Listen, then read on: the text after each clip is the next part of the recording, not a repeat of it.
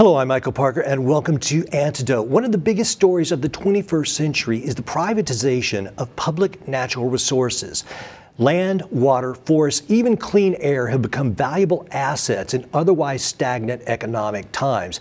In response to this development and sell-off of all of this public property, the people are rising up and they're organizing with things like Occupy the Land and the food justice movement. We're going to be talking about these and many more today with producer-director Todd Darling. He has created the documentary Occupy the Farm.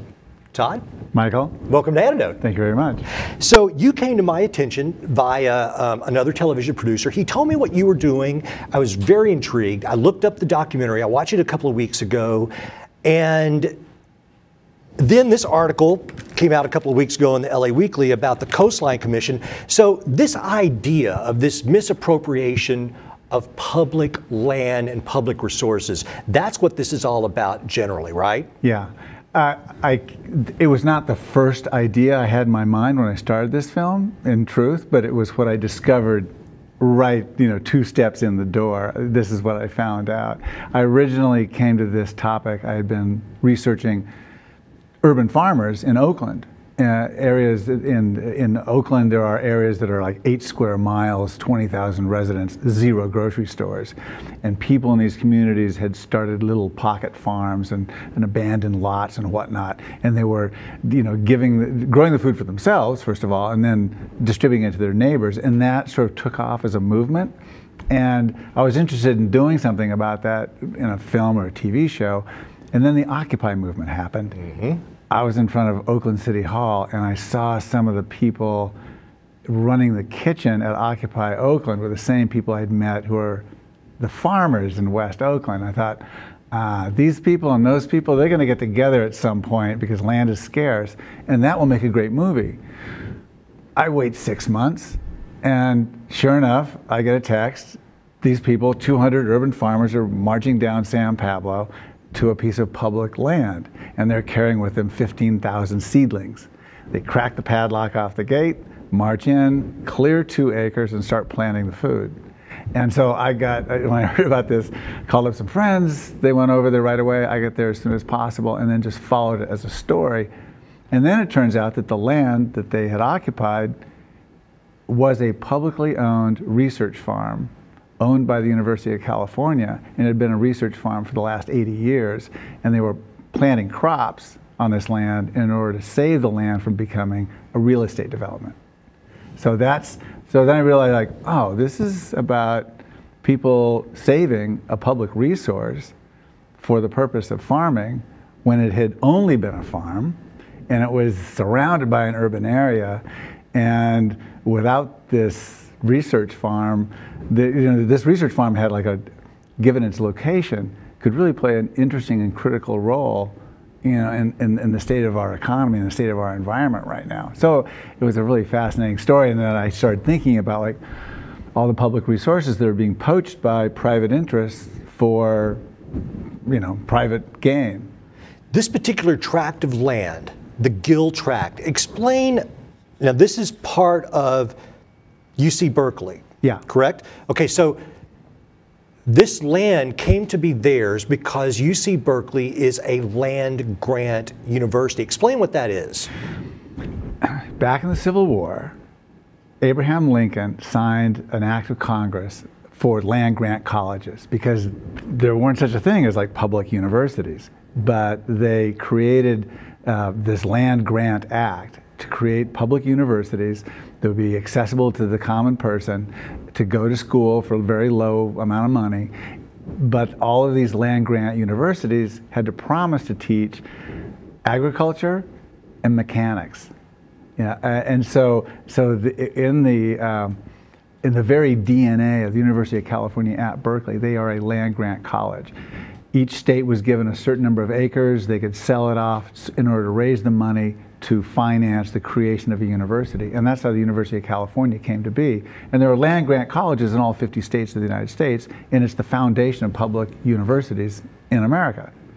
So they are required to teach agriculture. And this piece of land, the Gill Tract, is their last farm anywhere close to the university. So if they pave it over and there's no farming, they're in breach of their charter a charter signed by Abraham Lincoln. Understood. Well, I tell you what, let's get everybody on board here by showing them the trailer of the film. This is really good stuff. If we can roll that, we will get back to the maps. We'll show everybody the property, but let's roll the trailer right now. This is called Occupy the Farm.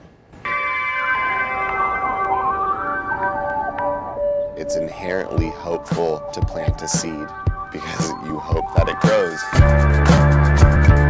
Whose farm? My farm! People have taken over the land and tried to rescue it. We brought out the rototillers, and we brought out the compost, and then we brought out the plants, and it was just like, wow, we're really doing this.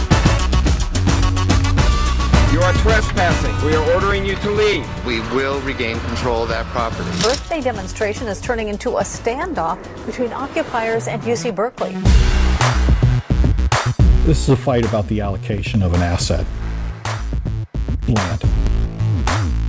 It's the last really prime soil in the East Bay to grow food on. This is where the proposed Whole Foods would be. Not just Whole Foods, but it's also an assisted living center for senior citizens, and I believe some retail space. If they're left to their own devices, the Gill Tract will be reduced to a garden box. We believe this land should be permanently preserved for urban agriculture. They think a public asset means they can use it the way they want to use it. It's really not the way we look at it. Our main concern is water right now. The university actually shut off our water. What we're going to be doing is handing buckets over the fence. At about 6 a.m., we were woken up by some police over the megaphone. Force would be used against them if necessary, and that force could have included chemical agents. The university escalated the impasse, filing a lawsuit against 15 named individuals. You say it's a scare tactic. Does it scare anybody? Well, we're committed to farming this land, and we're going to stay here and keep farming. I need control back of this site. Somebody ran by saying, cops, riot cops, lots of riot cops.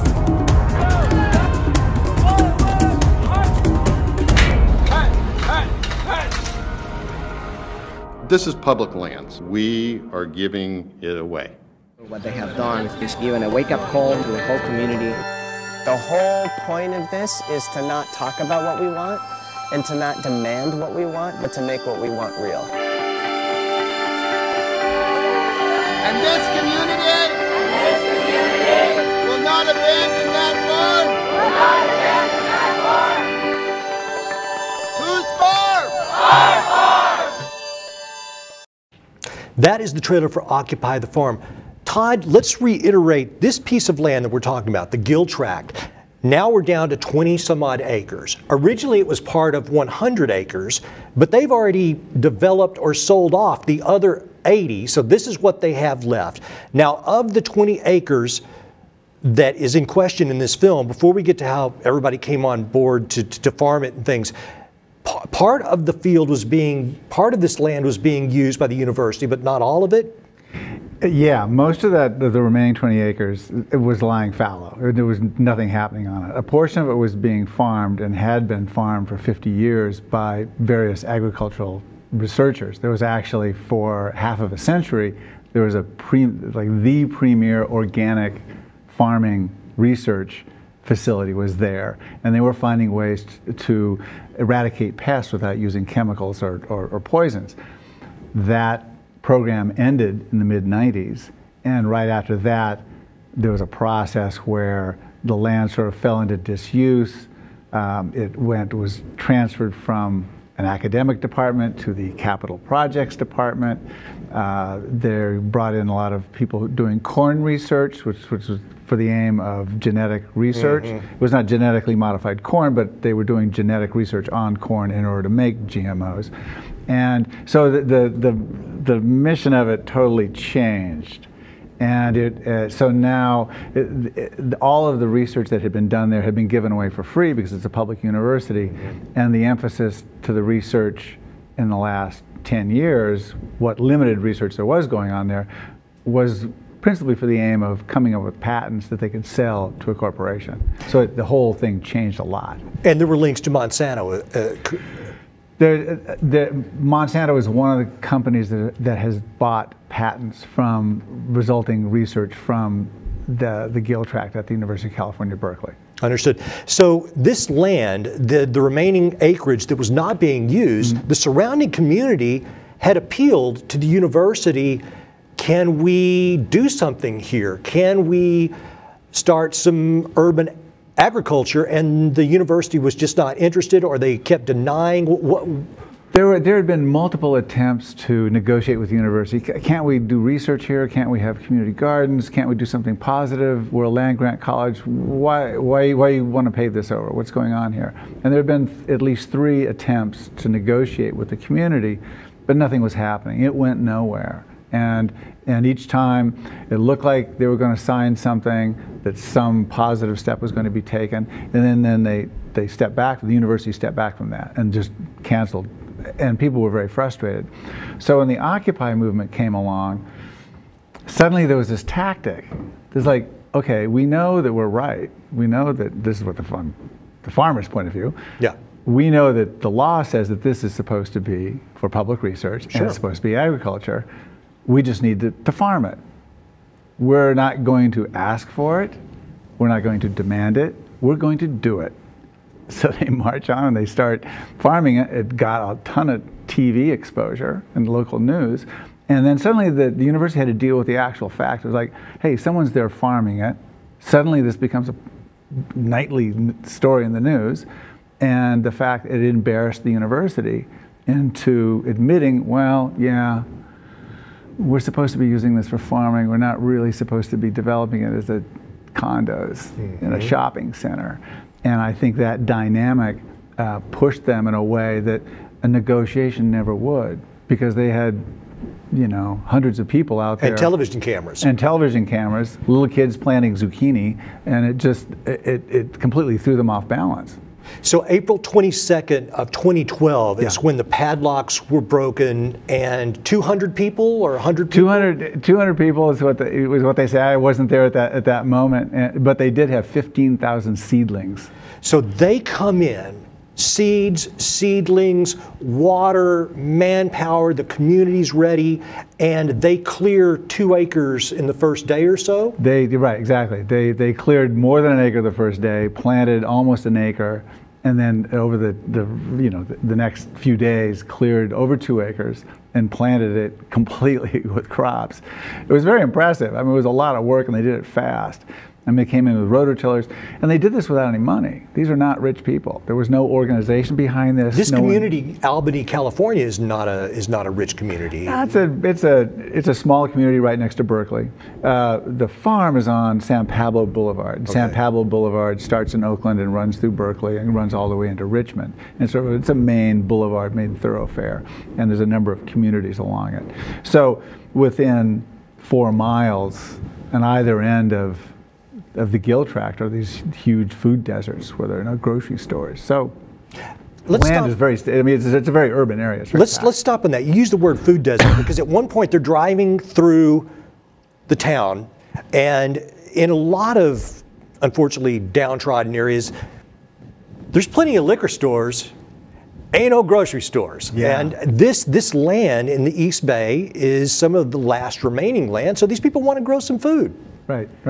No, there's lots of communities. If you need some stout malt liquor, it's readily available. But if you want a tomato, you're going to have a hard time. And I think that just that fact of life is the origin of urban farming in many respects, and that this place, the idea that the premier public university was going to pave over its last research farm amidst this level of urban hunger, it was, I think, alarming and upsetting to a lot of people. And that's why it embarrassed the university so much. Well, the university, they were looking at it from the point of view, and you treat the university fairly, I believe, in the documentary, because you allow them to have their say. And what they're saying is that, look, they're treating this like public property when in fact it's our property. And I guess they're thinking we can make more money by developing this land for I guess there's an assisted living care. If we could bring up the map that shows what they had intended to do, we want to have a portion of this land for an assisted living facility, a Whole Foods, and some just typical shops and things of that nature. Right. And then a whole bunch of condos. And a bunch of condos. 300 condos. So, yeah. And on land given under the premise that it is going to be used for agricultural education and mechanical education. Right, right. So yeah, they were embarrassed by this pushback. becoming public. And initially it was going to be a Whole Foods, and so Whole Foods was going to build a shopping center on the premier, the site where the premier organic research program had existed for 50 years. And they were fully aware of this? I don't know what they were aware of. They're just looking at property, probably, and thinking. Yeah, I can't say about that, but I can't say exactly what machinations happened. Yeah, right, because they would not speak to me. However, when spoiler alert, when they pulled out of the project, I asked them for comment, and they said they said, well, we'll send you the original press release. And I thought, well, that's a funny thing. You're going to send me the original press release. Why? I mean, you know, so I get it, and I look at it, and I didn't really think very much of it. And then in the editing process, I was looking at the dates, and I came to realize that the public did not find out about the Whole Foods pulling out of the deal until after a couple of key announcements were made by the university. So they withheld the information from the public for almost 2 weeks, and it's so as to sort of dress up the situation. Mm-hmm. And it was so yeah. There's a lot of backroom stuff that happens with real estate deals. It's very mysterious. Well, let's talk about what happened with the people who went in there. So you've got 100, 200 people. They're all from the neighboring community. You mentioned that they're like 15 minutes bike rides. All these people they've gathered there voluntarily. Yeah. And they're deciding how we're going to till and care for this land. First of all, on the third day, the university shuts off the water. How did that go? Well, you know, this is a university facility. It's been farmed. They've got their hands on the levers of everything, right? Yep. And so they thought, well, these people want to farm. Let's just turn off the water. Let's see what they do then. And of course, the farmers, you know, they flip out. And they go, well, how are we gonna do this? And within about 24 hours, you know, neighbors with pickup trucks showed up and said, we've got this tank. We'll just deliver you water. And then it became a series of people volunteering their trucks to take these 300-gallon tanks in the bed of a flatbed or a pickup, drive around.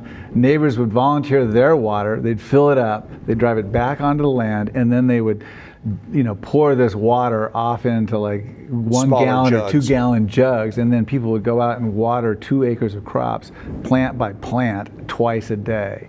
And they rotated the whole thing. So just imagine you're watering 2 acres with a jug, pouring water on it. It took a lot of people. So when the university cut the water off, instead of being like the thing that killed them, it actually wound up being the thing that expanded the whole project. Strengthened their resolve in the project. All of a sudden, all these kids start showing up, and all of a sudden, people would come there after work, and it became a much you know, a much more notable thing. Do we have some? Can we bring up one of the photos where they're holding this very, very heavy, large container of water? I mean, water's heavy. You point that out. You point that out in the film. I mean, this took a lot of effort. You're lifting the water over the fence. So already the university is trying to combat this. They try to turn off the water. That doesn't really work. And then there's a police raid as well. Yeah. So every day, several times a day, the police would come on with a bullhorn and announce that everyone was trespassing, and then if you don't leave, you would be subject to arrest. And people would be going about the business of, you know, taking care of the encampment there for the farmers, and there'd be little kids running around. It was sort of absurd. I mean, and even the police would sort of laugh at themselves as they did it. It has a carnival-like atmosphere a little bit. It sounds odd, but it was a very happy event. It was a very creative thing because it looked very fun. People, you know, people don't often get the chance of try to, you know, right or wrong. You know, City Hall is too big to fight, and here they are getting to plant something in the ground, intrinsically fun. Mm-hmm. Little kids get to be there. The organizers said to me, one of them said to me, if my kids can't be here, I'm not coming back. So the whole action was designed to be kid friendly. So they're the police twice a day with a bullhorn, little kids running around, you're trespassing. But then steadily they ratcheted up their tactics, and eventually they raided the land and locked up some of the gates and started padlocking some of the other gates and made it harder and harder to access the land, ultimately closing it all off, padlocking it all, and that's when the farmers had to start physically lifting the water up over a 6-foot fence. And then the farmers built a slide to get over, and then there was then finally riot police arrived and evicted them. But that took 3 weeks. That took 3 weeks. Okay, so at this point, the riot police, they evict them for 3 weeks. The university begins to have meetings, I guess, to decide what they're going to do. They kind of make a little bit of gestures to the Occupy the Farm people, but tell us what ends up happening as a result of this. By putting all this stuff in play, it exposed like the fractures in the institution, the University of California, because it turns out not everyone wanted to build on this land. And so then the public pressure starts to sort of crack their facade. And it became possible suddenly for the people who didn't want to build on it to begin with to suddenly gain some traction. And then Whole Foods pulls out of the real estate deal, so the big money's gone away. So now they've embarrassed, so they're not going to make any money on it. They've fractured their own institution, and suddenly things are in play. And this is the moment when actually the decision was made to give half the land back to the researchers, not to pave it, and then ultimately that developed into a situation where a couple of acres were given to a community farm on those 10 acres, and now Occupy the Farm, along with people in the community and university staff and professors, are running a community farm there.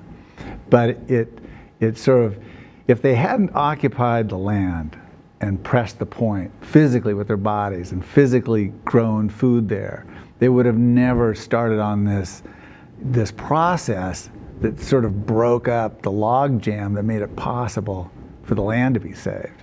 Now, they didn't save all the land. There's still half of it that they still want to pave over, the other half. But it's a remarkable thing to think that people with no money, just normal citizens, were smart enough and creative enough to do this, pull it off, have the stamina, and essentially match wits with University of California, and from my view, beat them. They self-organized, and they pulled all these people together, and then they all had a vote on what they were going to do, and they had certain people that would deliver the message, certain people would do particular jobs. I think I've heard you say somewhere else, though, that this situation with land-grant colleges, this is not just happening out here. This has happened in other schools as well, where they're just selling the land off for the property value, the real estate. Right. No, this is happening all over. This is happening coast to coast. And I think everyone is experiencing this. I mean, probably many of the people watching this have seen their post office be sold off. They've seen the public schools become a charter school. They've seen just one thing after another, some public resource, asset, thing, go into private hands or become more privatized. And this is a global phenomenon, and we can see it here in the United States. And land-grant colleges, I've not encountered a single land-grant college since making the film where people have not said, oh yeah, we've lost our land. They've given it away. And when you say lost our land, do they mean that we've just pretty much lost all of it, or we've lost a majority of it, or? Lots of it. I mean, it's been diminished, and the process has been diminished. And the real estate value is just worth more in the future. That's essentially it. I mean, I asked the university, I said, like, isn't this like short-term thinking? Like, you're going to short-term. You're going to, for actually not that much money. Yeah, it's some money. It's valuable. But it's on a short term. Like, you really are going to... You can only sell it one time. You only sell it one time. You're going to pave it. It's going to be paved. I mean, you've already been here for 150 years. I mean, we expect you to be here for another 150 years. You really are going to do this? And they never had a very satisfactory answer to that question. And the other infuriating thing about this is that in many of these universities, I mean, everyone knows how much it costs to go to college right now. Yes. And and then they're selling their resources away, and it still costs a lot of money. It's just, it blows on so many levels. Right? I mean, well, you know, it becomes an easy thing for them to do if you run down the institution, if you don't raise the taxes for it and you don't run it effectively, and it becomes impoverished, then it's always in a position of begging, and then it becomes easier to say, well, you don't have any money, if we're impoverished, we're going to raise tuition, and we're going to sell off this, this, and this. Right. And they've given themselves an excuse by basically mismanaging the institution to begin with. Mm-hmm. So if we impoverish public institutions, this is what we can expect. So, you know, if you want to, there is no free lunch. You want to drive on a road without potholes. If you want your kid to go to a decent school, you know, we all have to contribute to that. It doesn't come free. And at the same time, it also has to be well managed. Sure. The problem is now that some of the people who are managing it how are they benefiting from it? What are they getting? And I think people need to look at who is benefiting from the privatization of public resources across the board.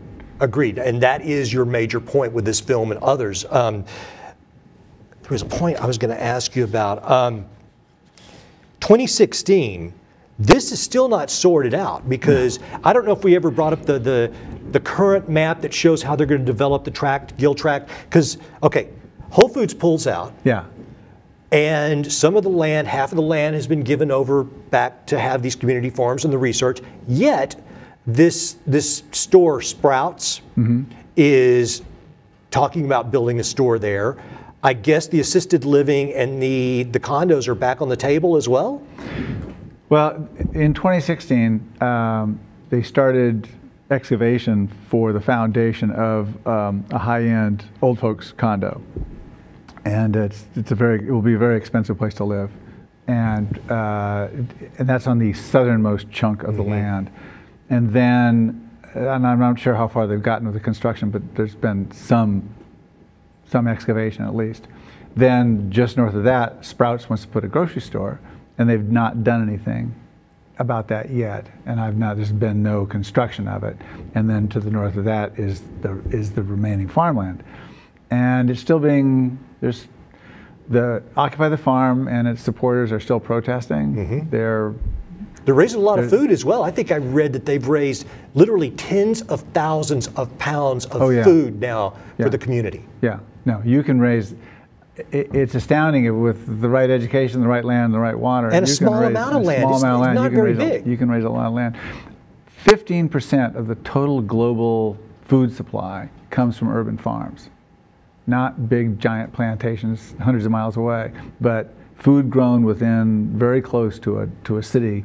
15% of the food, originates there.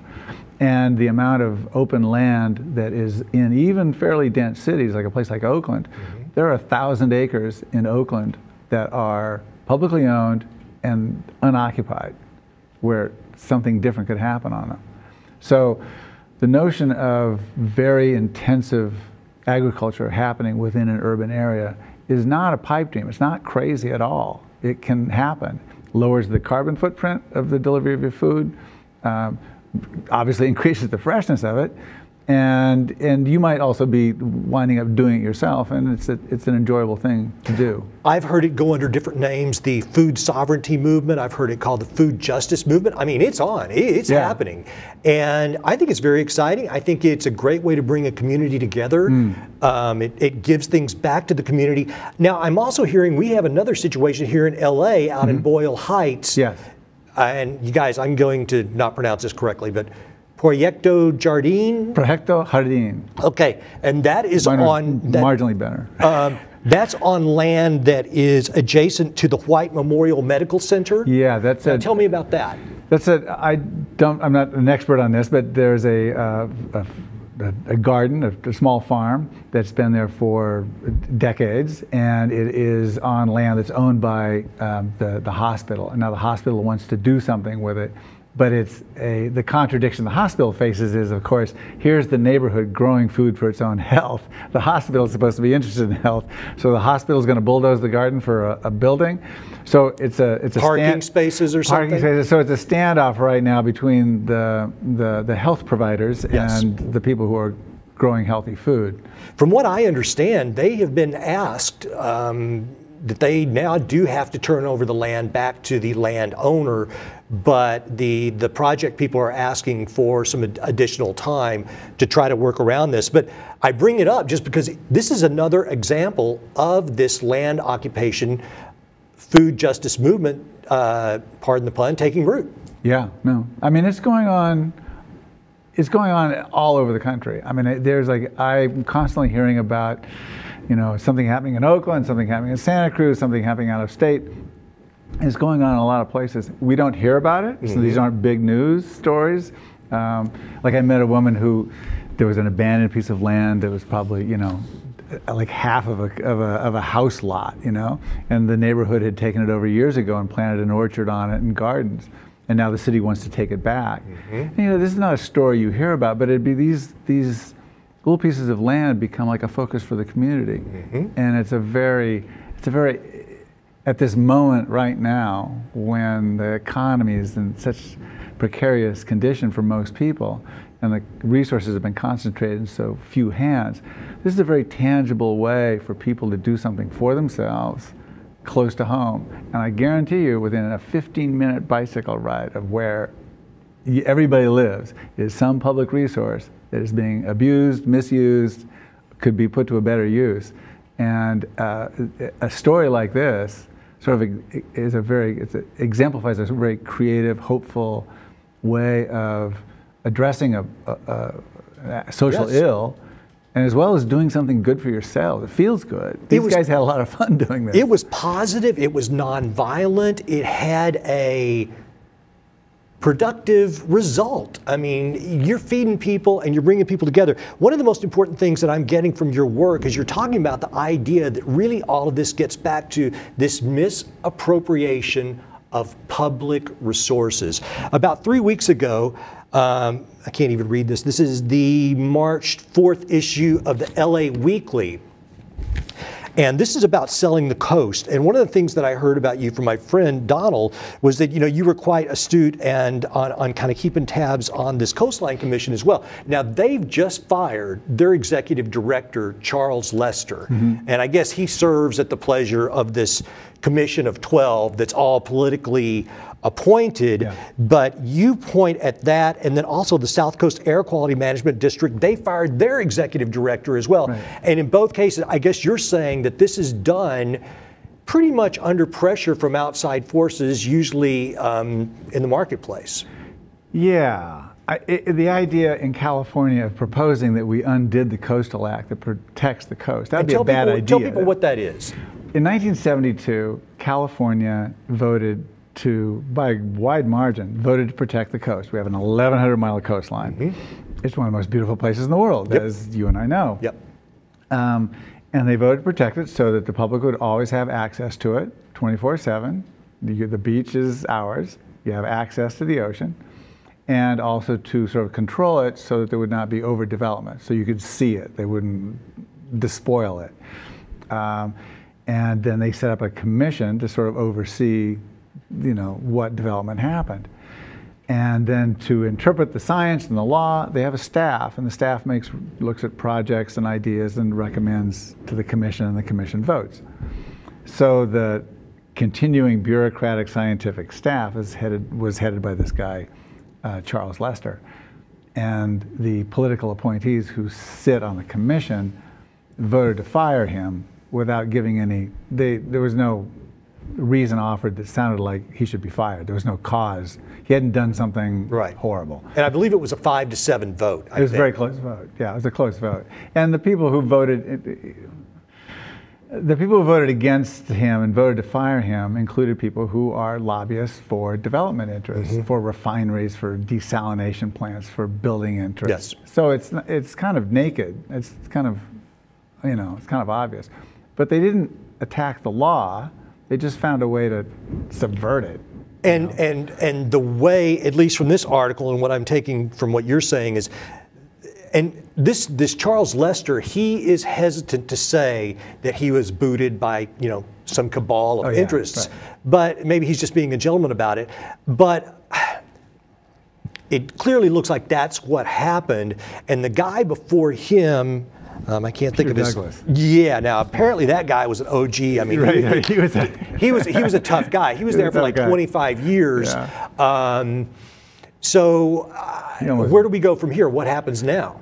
You know, it's all up in the air, and the same thing happened, as you said, to the air quality district. They fired the people who are lobbyists for refineries. When did this happen? That was like 2 or 3 weeks ago. So this is all going down now. First quarter 2016. But I want to emphasize, though, that this is happening in California, but I guarantee you it's happening in Ohio and Kentucky and Oregon. It's happening everywhere. It's like these public resources. I mean, who controls the air? Who controls the coast? The California coastline is some of the most valuable real estate in the world. So it's a very valuable plum. There is no private beach in the state of California. Is that correct? I mean, because the idea is it's all supposed to be public beach. Right. You can own the land next to the beach. Yeah. But where the tide comes in, that is public. You can always be on that, be in the median tidal area. So you can always walk along the beach. And the Coastal Commission in California regulates that there has to be regular beach access pathways from public streets down to the beach. So you can't be denied access to the beach. There has to be some access to it. Right. Well, the last point I want to make that you bring up, which is fascinating to me, and I alluded to it in the intro, is that in a time of stagnant economies, where does all the smart money and the big money want to go? Public resources. It's the low-hanging fruit. You know, it is. It's like what I mean. The University of California, in the case of the Gill Tract, the University of California has been built by public money for 150 years. It's the biggest research university in the world. So why wouldn't a public corporation want to piggyback on top of the taxpayers' institution to do the research? Why wouldn't, you know, billionaires who are investing in real estate, why wouldn't they want to subvert the Coastal Commission to be able to develop coastal land? It's just, why wouldn't someone want to take the prime real estate of the post office and turn it into, you know, their own office?